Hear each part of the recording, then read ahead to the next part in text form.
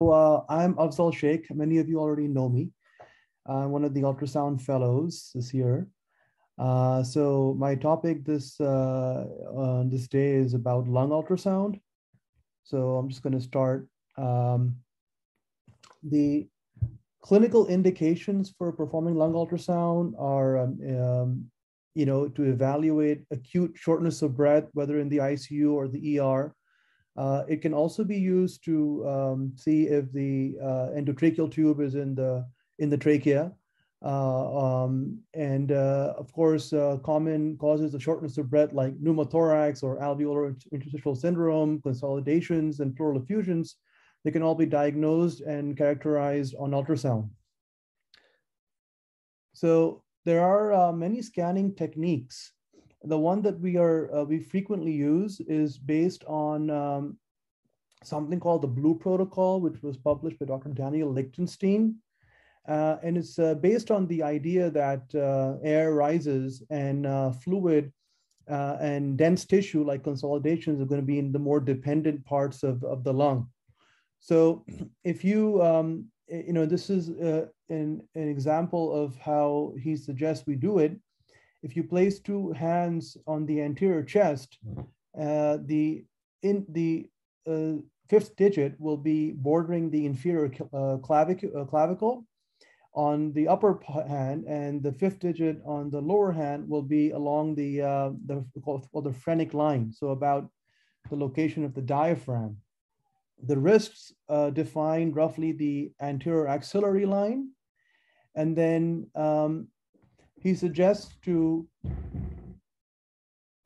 place, what's so-called the upper blue point, like between the between the ring finger and the small finger, and the second point would be in the middle of the palm over here in the dorsum side. Third point, this is the anterior chest. So looking at 2 points on the anterior chest. A line can be drawn from here, and where it meets the mid-axillary line would be a third point on the lateral chest. A fourth point is defined as the PLAPS point, which stands for posterolateral alveolar pleural syndrome.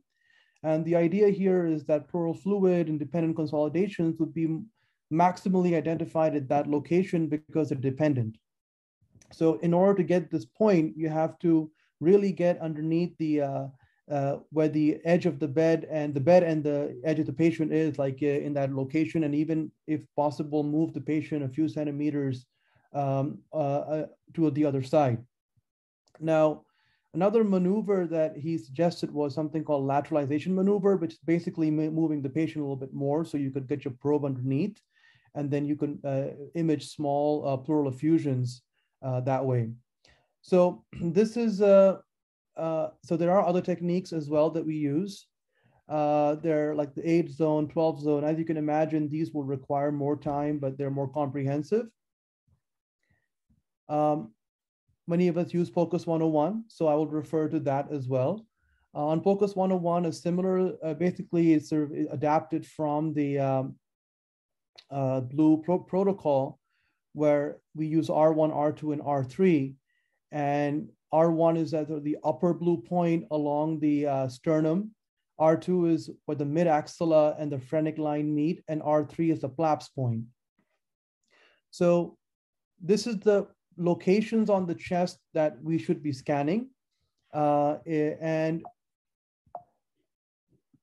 I want to make the point that when you place the probe on the chest, the probe should be perpendicular to the chest wall, because all the images that we gain are essentially artifacts, and they have to the artifacts are generated when the ultrasound beam hits a reflective surface, and then it returns to the probe. So the echoes will be maximized if your angle is 90 degrees. So you can see here at a 90-degree angle, you can see a very sharp border of the pleural line. If you at a 60-degree angle, you see a more hazy line. So at any point on the chest wall, your probe should be as perpendicular as possible to the chest wall, so that you can get a clear image. Hang on 1 second. Sorry. All the images that we get on lung ultrasound are based on the ratio of air and fluid. So as an example, if you have a pneumothorax, there's air between the visceral and parietal pleura. Air offers a high acoustic impedance to ultrasound waves, so they don't transmit through that. So ultrasound waves come to it, and then they meet the parietal pleura, and they kind of bounce back and forth, generating an A line as they come at a greater, as more time elapses between the first and the second and third, fourth. The A lines are put on the screen at greater depths. Because the visceral and parietal pleura are not touching, there's no lung sliding. Normal lung surface, same thing happens, but then you get lung sliding, and then you can see the shimmering artifact. When you get something like interstitial syndrome, I'll talk about these in more detail, obviously, later on.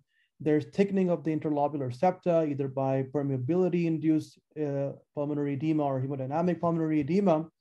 And then ultrasound waves can transmit through them, create a beeline pattern.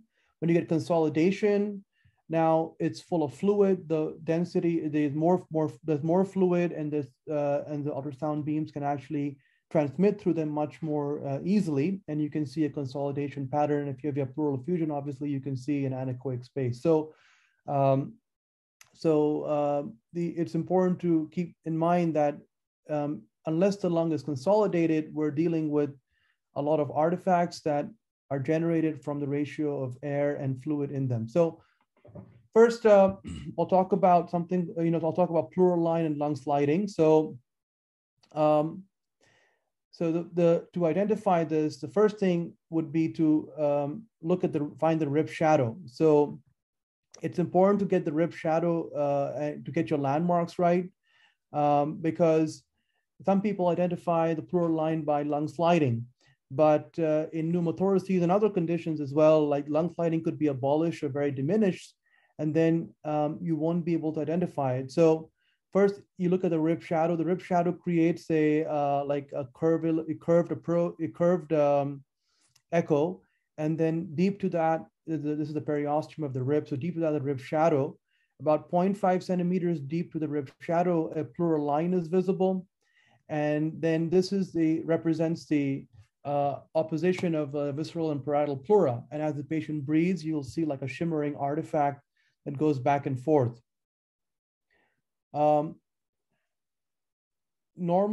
If you have normal lung sliding and A-line pattern, which is seen here, then that is considered a normal lung. And just as a brief reminder, the A-line that generated by the ultrasound beam going from the probe to the pleura and sort of doing this bouncing back and forth movement. And at each successive turn, the probe thinks the depth is greater. So the A lines are put at equidistant depths deep to the original pleural line. Okay. Moving on. Oops. Okay. All right. So as I said, lung sliding represents the apposition of parietal and visceral pleura. And lung sliding can be absent if anything comes between the visceral and parietal pleura, like air or fluid. But just keep in mind that it can also be absent or very minimized in the setting of, say, situations in which the patient is not breathing. Like, for example, if somebody's apneic or extremely hyperinflated and the actual movement of the visceral and parietal pleura is very minimal, or if it's esophageally intubated, or in disease states like, ARDS or interstitial fibrosis or pleural adhesions that actually injure the pleural surface and prevent like smooth sliding of the pleura. So in those situations, lung sliding is also affected. The next point that I want to talk about is lung pulsations. So lung pulsations are, they represent the transmitted movement of cardiac ejection to the pleura. So this is sort of this can be used in the setting when if somebody's apneic and you want to know, and there's no lung slidings, and you want to know if the pleura are actually opposed, then you can look for lung pulsations. So M mode can be used to detect lung sliding. So M mode is detects motion along a single line. So in this case, like motion is tracked from the probe all the way down to the bottom of the screen, and this on the x-axis is time. So it's can detect very precisely very small amounts of movement. So this is a normal M mode profile of a lung. Chest wall is not moving. This is the pleural line relative to the chest wall. Lung is moving, and then you get this appearance that looks like a seashore. And if you can imagine this part to be like, well, some people, so this part can represent like the waves of the ocean, the waves in the ocean, and then this part represents the beach. So it's called like a seashore sign, and it's a completely normal M mode profile of lung. If there's air between the visceral and parietal pleura, now the movement is abolished. So you get what's called the barcode sign, and this pattern continues because movement is below the lung line, the visceral pleura is not there, and so a very different profile is achieved. So the reason for discussing all these things was to talk about a pneumothorax. Pneumothorax can be diagnosed with an ultrasound, but let me just see, I don't know this, okay. But it's easier to rule it out. If lung sliding is present, okay, then we know that the visceral and parietal pleura are next to each other, and they're sliding, and there's no air between them. So you can rule out a pneumothorax. B lines originate from the pleural line, and they can also rule out a pneumothorax.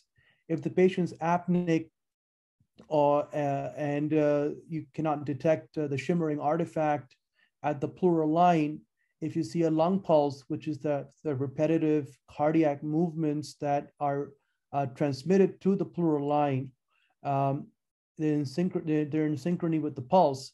If you see that, then you know the visceral and parietal pleura are next to each other and they're opposed, there's nothing between them, and you can rule out a pneumothorax. Ruling in a pneumothorax, okay, that requires a lung point. Okay, a lung point is 100% specific for a pneumothorax, but it's hard to find. So I'll talk about that in the next slide. Just wanted to quote this from Dr. Lichtenstein's book, that ultrasound is quite accurate in the ICU at detecting pneumothorax. In my personal experience, it's easy to rule it out because you see lung sliding, B lines, or lung pulse, you know it's not there. Finding a lung point can be hard if the pneumothorax is, depending on where it is on the chest. So the M mode can be used to detect lung sliding as well. The lung slide, a lung point as well. So lung point, if you look at the CT of the chest, lung point is this location right here. So if somebody takes a deep, if this patient is breathing, there'll be, at this point, the lung will expand, and at this junction, the visceral and parietal pleura will actually meet. Okay, and when they meet, then you will see this pattern of a seashore sign, and when they exhale, then the lung will return back to its original position, and then air will seep between those areas at the lung point, and you'll see a barcode sign. So seeing this in real time, where if you look at the pleural line and then you see shimmering over here, and then it stops, and then it moves back, and a portion of the lung, pleural line is like still, and a portion of it is like actually moving with shimmering artifact, that's lung point. You can actually pick that up on M mode because if you put the M mode through it. And so once you pick this up, if your technique is correct, that this is 100% specific for pneumothorax, depending on where it is, you may have to move the probe. The M mode is very, very sensitive at picking up movement. So if you make even small movements with your probe while you're in M mode, you will be able to mimic a fake lung point. If you can look here, this is the pleural line, okay? And then it looks like the patient is going into, this is the seashore sign right here and back, and the barcode seashore and then back to barcode, but this is actually created by movements of the probe. And the way you know that is because you can see this above the pleural line too. So the point is keep the probe absolutely still when you're recording in M mode. All right, moving on to the next topic, interstitial syndrome and alveolar consolidation. So in order to understand what interstitial syndrome is, you have to talk a little bit about the basic unit of lung. This is like called the secondary pulmonary lobule, but it's basically it's like a terminal unit with several pulmonary acini, and it's had the terminal arterial, terminal bronchial, and it's the smallest unit that's completely surrounded by connective tissue. So this would be, in this connective tissue are lymphatics and pulmonary veins, and these are about 1 to 2 centimeters in diameter. So on a CAT scan, if you look at this CAT scan here, this patient has ground glass changes centrally, pleural effusion, and then these septae are thickened, which could be fluid or inflammatory fluid as well. It could be hydrostatic fluid. But this idea of interlobular septal thickening is what allows the ultrasound beams to create another artifact called B lines. So B lines have a very specific definition, and you have to follow the criteria. So first, let's talk about what they are. The cometal artifact, it comes from the pleural line, it's hyperechoic, it extends from the pleural line to the bottom of the screen without fading and erases A lines, and it moves with lung sliding. It's important to remember these things because they're mimics of B lines, which I'll talk about shortly, that can be confused with B lines. So this is to get orientation. This is the rib shadow. Rib shadow here. Rib shadow is coming into view. A pleural line, 0.5 centimeters deep to the rib shadow, and a B line is visible from the pleural line all the way to the bottom of the screen. It's a vertical hyperechoic cometal artifact. B lines, if there are 3 or more B lines in a longitudinal view between a rib space, that's called interstitial syndrome. Okay, less than 3 B lines could be physiologic. Okay, and you can get rare B lines in dependent areas, especially in the last 2 intercostal spaces as well, and it's not considered interstitial syndrome. So, excuse me. Next. So how are they generated? Well, it's not exactly, the theory is that basically even in the setting of like B lines, or which represent interlobular septal thickening at the first level, the air is still the predominant material. So as the ultrasound beam comes between 2 alveoli, it sort of bounces between the 2 air-filled, several air-filled alveoli. There's reverberation. Some of those ultrasound beams return back to the probe and generate this profile. That's what is thought to be how they're produced. Clinically, what do they represent? They represent one of 3 things: either hemodynamic pulmonary edema, or inflammatory pulmonary edema, or chronic interstitial lung disease. The other thing that is important to keep in mind that they actually they, as lung injury or lung water increases, the amount and density of B lines increase as well.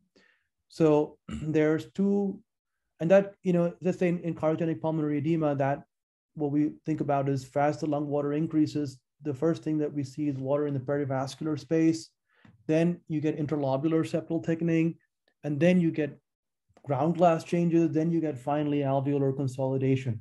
So it all depends on the gradations of wedge pressure.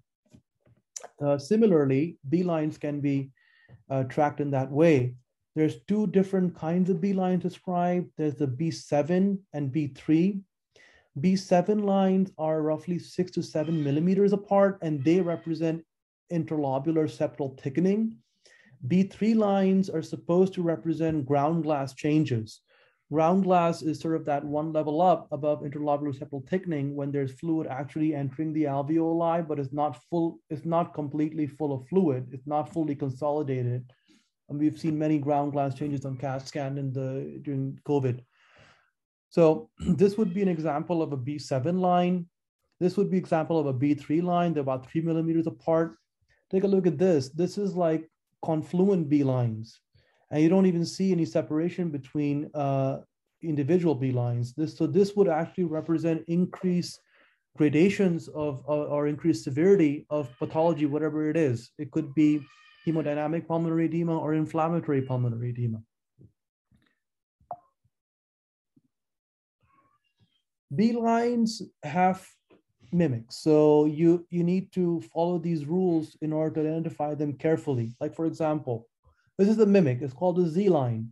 Looks like a vertical artifact, but it's not erasing the A line. So it cannot be a B line. And it also fades after a few centimeters into the screen. This is an E line. It's generated by subcutaneous emphysema. A little hyperechoic white line here can be confused by B line, but they don't arise from the pleura, so that's out. And then they do not move with breathing. There are many other mimics and artifacts that can be confused with B lines, but these are the important ones that I wanted to talk. So what do they represent? So B lines can be seen in interlobular septal thickening or ground glass changes. So that could be anything from cardiogenic pulmonary edema or non-cardiogenic pulmonary edema and interstitial fibrosis.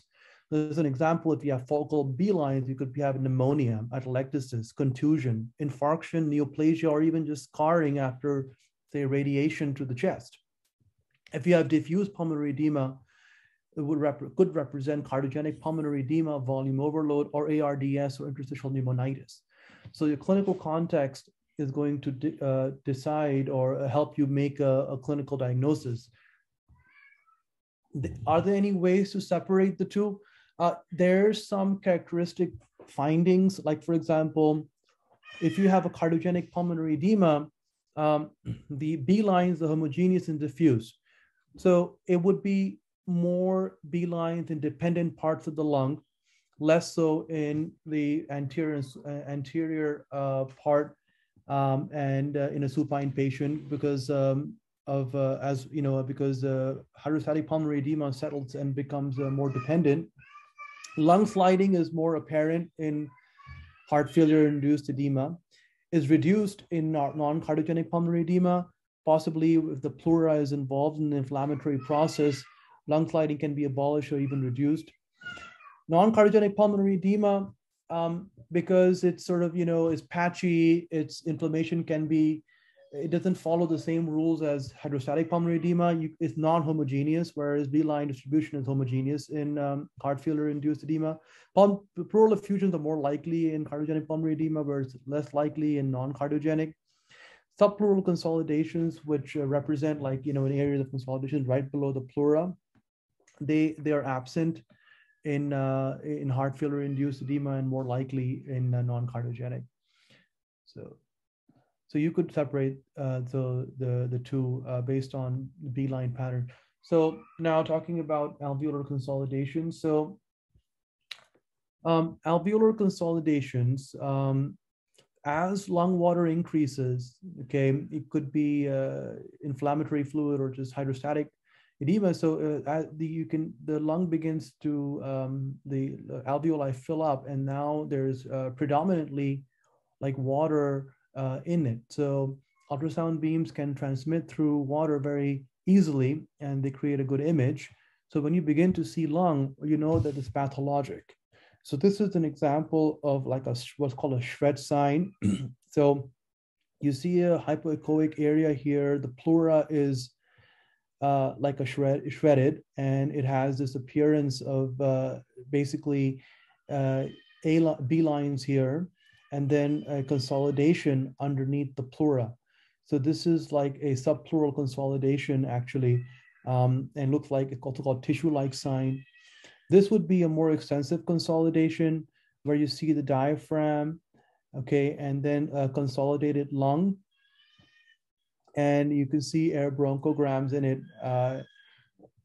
Excuse me. There are two types of air bronchograms. There's a static and dynamic air bronchograms. So the idea between them is a static air bronchogram is basically air bubbles that are trapped inside the bronchi, and they don't really move with respiration. Okay, so the appearance is the same throughout the inhalation and exhalation. With dynamic air bronchograms, they actually move to the periphery with breathing, and so they're in communication with the air circuit. Actually, I had a, let's see if this works. I have link here for a video, so because it's hard to explain what they look like. Let's see. Okay.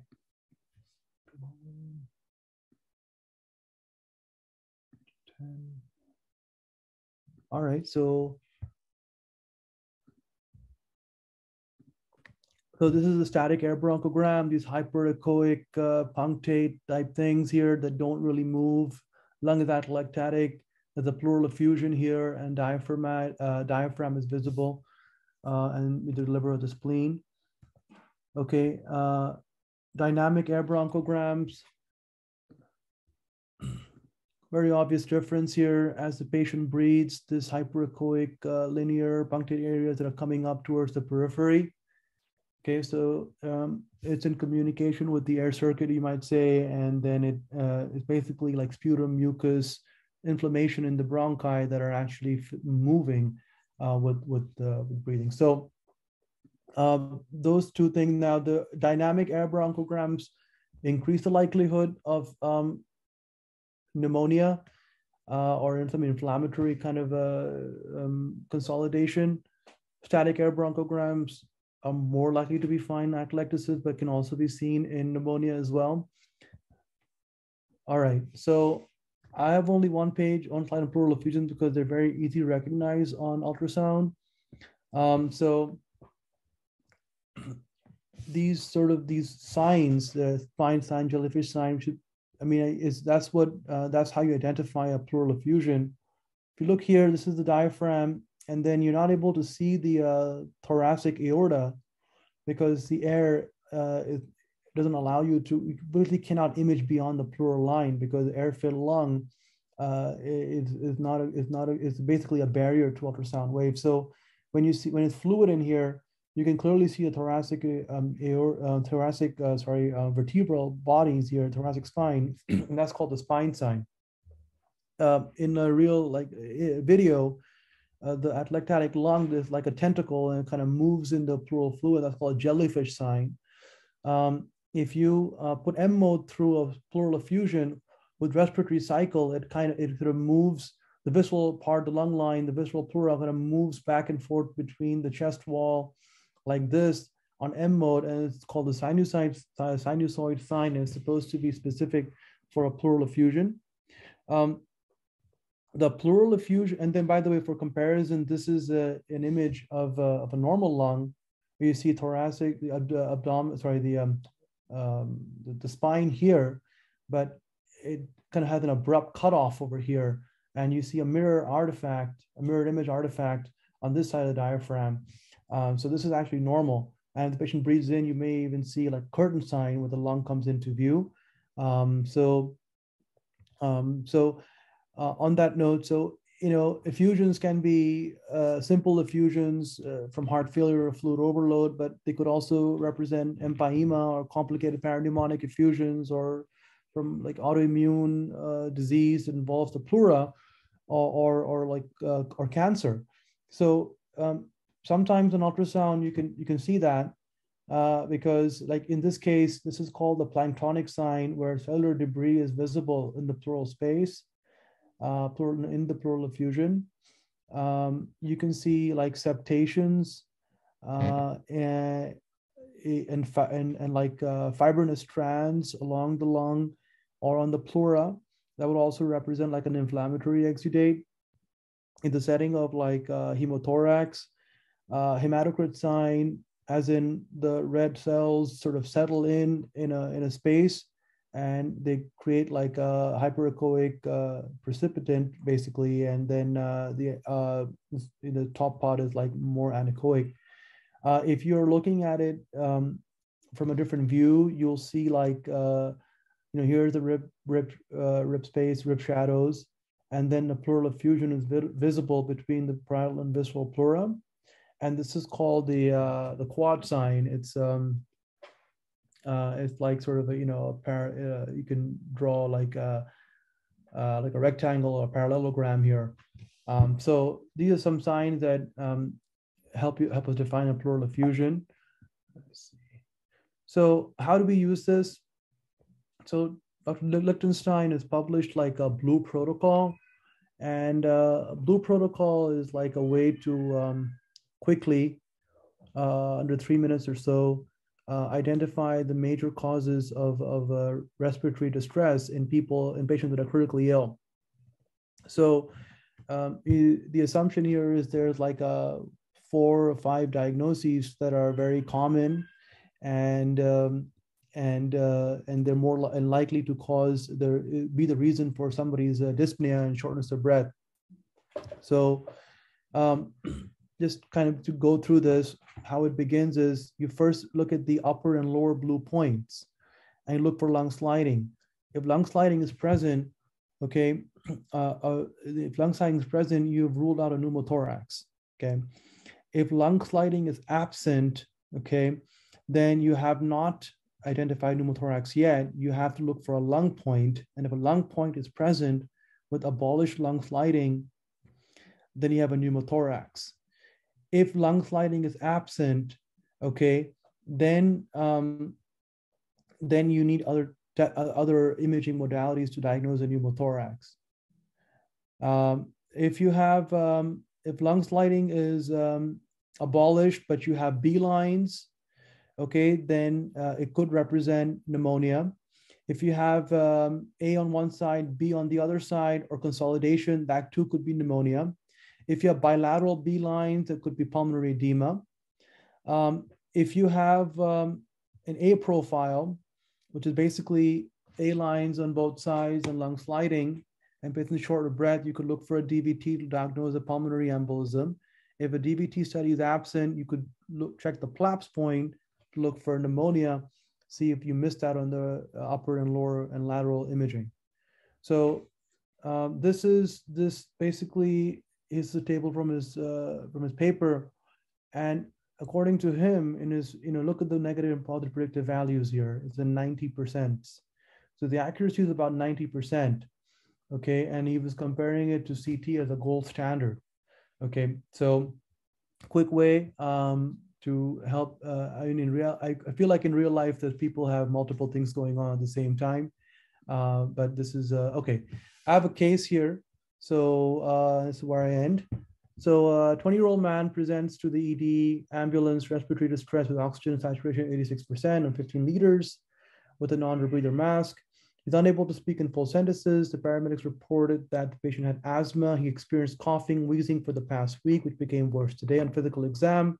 His BP is 130/78, pulse is 125, respiration is 30, temperature 37 degrees. Lung exam reveals decreased air movement throughout with diffuse wheezing. Patient placed on oxygen, albuterol, ipratropium, IV steroids are started. Point-of-care lung ultrasound exam is done, and the pleural line right exhibits lung sliding. On the left side, it's identified. Lung flattening is not found. You put the probe laterally and you start M mode at this junction, and this is what you find. Any thoughts on what the diagnosis is?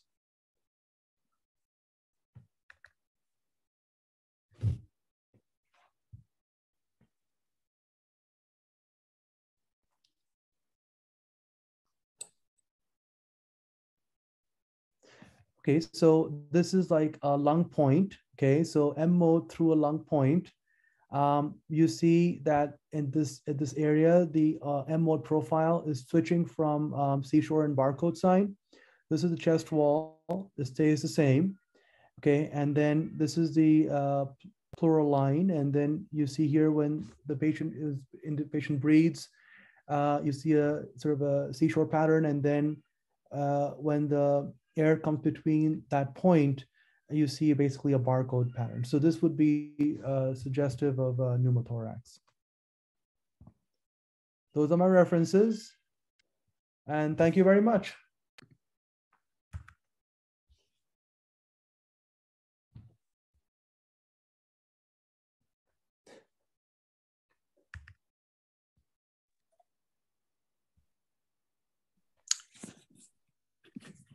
Great talk, Afzal. Thank you.